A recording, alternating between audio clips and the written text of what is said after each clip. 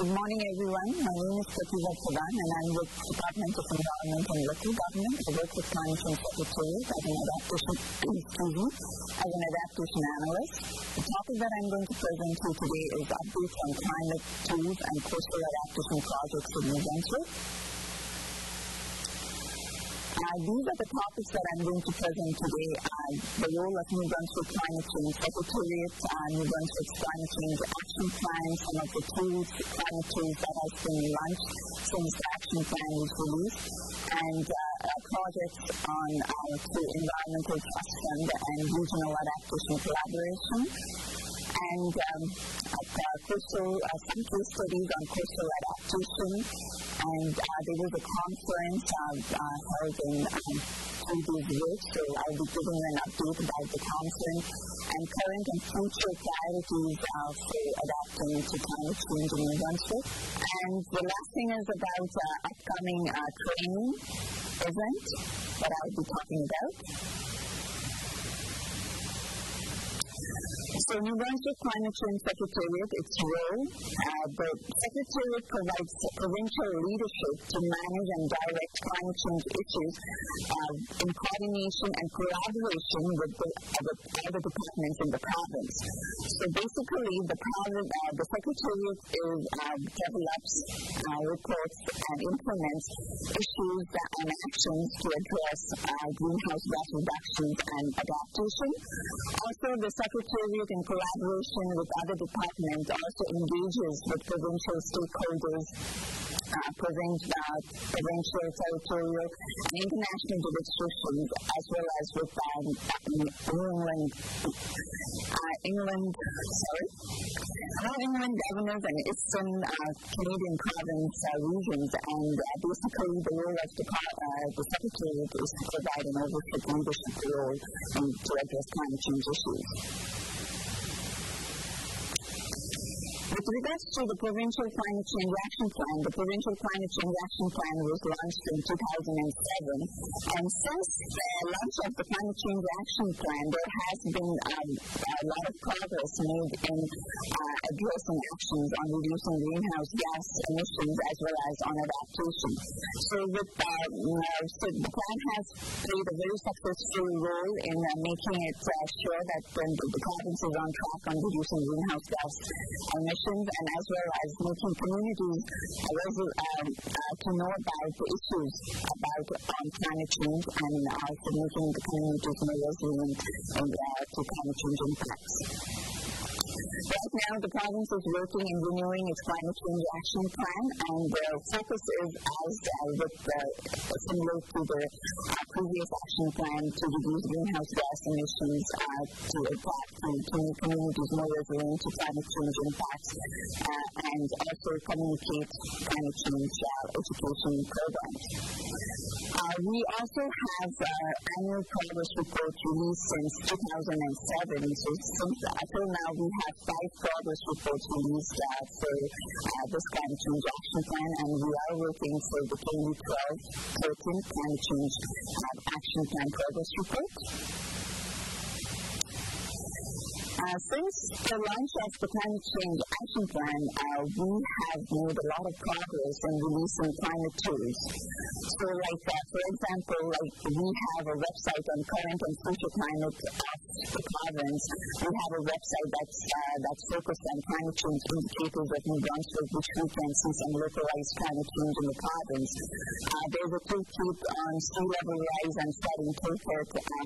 Also, just recently we've launched a website on flood history database of the province.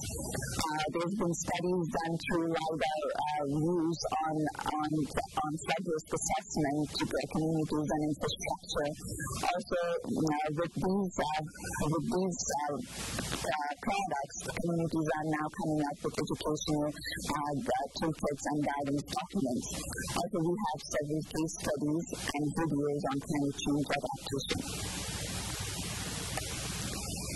So the first one, the maps and data of New Brunswick Climate Future. This is a website which is a great tool for adaptation planning. And basically what this website does, it helps you to see what the current climate looks like in the province and what is expected or projected predicted in the future. And it's a website that has 29 climate variables to show the current and the predicted future climate for the province. And it includes all the 29 variables have explanatory information. And there is also frequently asked questions on the right-hand side of the website to describe the methods used to conduct the work that's in this website. I mean, the work, the product that was used in developing this website. And it provides also the raw data is funded to each of the variables so that people can use it for their personal research use. So, for example, this might not be very visible or clear, but I'm not going to do a demo, but just tell you about this website. So what this website is about is it has maps. It shows you maps what the current climate looks like. And then also we have several options to choose from what the future looks like. So you have the data type on the second, the thing is that you can select the variables from that data type, and then you can choose the emission scenario. That would be your high and the low emission scenario. And this one here is showing the high emission scenario, and the period is 2021 to 2100. So how you can interpret this map is simply that the left-hand side on your map shows the current climate of the province ranges from 2 degrees Celsius to 3 degrees Celsius in the north and to 5 degrees to 6 degrees Celsius in the south. And by 2080, it's projected that this climate is going to be, we are going to see a range of 3 to 2.5 degrees Celsius increase in this region of the province. So the northern part of the province is going to be so warmer like the southern part of the province, and the southern portion of the province is going to feel like the southern part of the Ontario region. So we are going to feel that warmer temperature. And this is another similarly for precipitation. Annual precipitation right now ranges from 1,100 millimeters to 1,300 millimeters, and by 2080 we will see the most part of the province gets getting wetter, and there's going to be an increase from 1,100 to 1,300 millimeters of rainfall distribution annually. So this is another climate change website too that talks about climate change indicators. So this is a web page which shows you 12 climate change indicators of the province. So now what this website basically does is it demonstrates, it gives you information on the observed historical data. So this information was put together based on what data is available out there for the climate stations for taking into consideration those climate indicators. So basically, it provides local information about climate change to better understand how our climate is changing. So, for example, in example A, you see that the river ice outbreak for Kennebec River dates from 1820 to 2000, and what we are seeing is like the river ice outbreak is becoming very variable. Sometimes it's above normal, and sometimes it's going below normal. So what we are seeing as a province is we have a lot of rivers, and the spring flooding is always being fluctuated. So we can expect this to happen even more frequently in our coming days. And example B shows the White Christmas, probability of White Christmas in our province. So the southern part of the province, since 1960 to 2000, we've been seeing the southern part of the province have had lesser White Christmas. That's 2 centimeters of snow on the ground on the Christmas day, whereas the northern part of the province are still receiving White Christmas, but the southern part is seeing a decline in having a White Christmas. This is another example from a coastal community. This is storm surge events in QNAP in Northumberland County of the province. So what we are seeing in this COINAT is the storm since 2000, the storm routes have become frequent, and also the magnitude of the storm has been increasing. This is because this is kind of an example that we can say yes, the storm is getting frequent, and the magnitude is also getting higher. And with 2010 storm surge that we had repeatedly, few storms happening a few times, and then the province was hit very badly, like this, especially the Northumberland community was hit very badly, so we can expect similar kinds of events in the upcoming years. And also, next one is on the sea ice extent.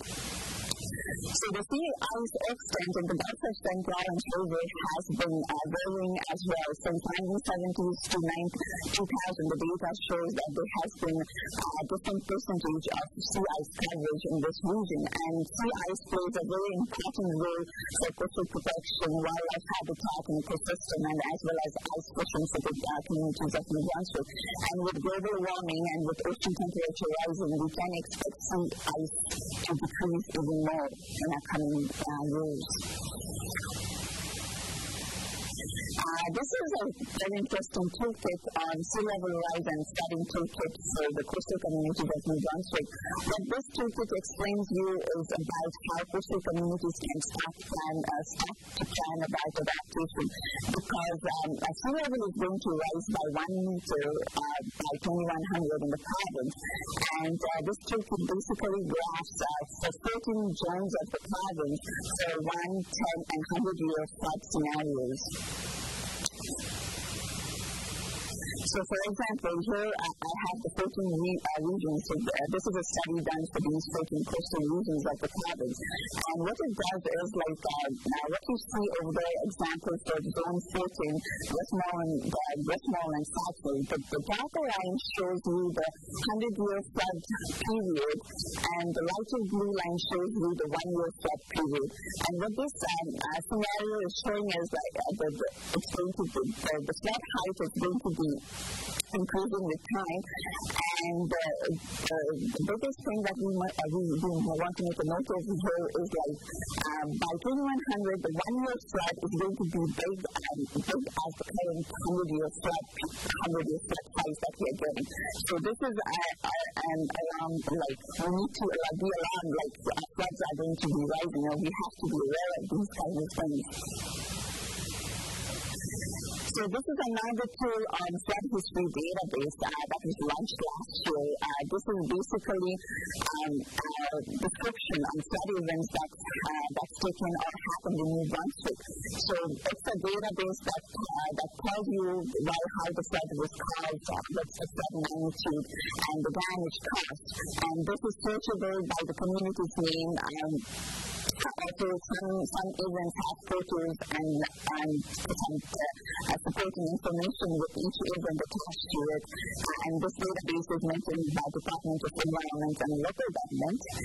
And the disclaimer is there in this website to let you know that you can use the information, but this information is all withheld from various sources.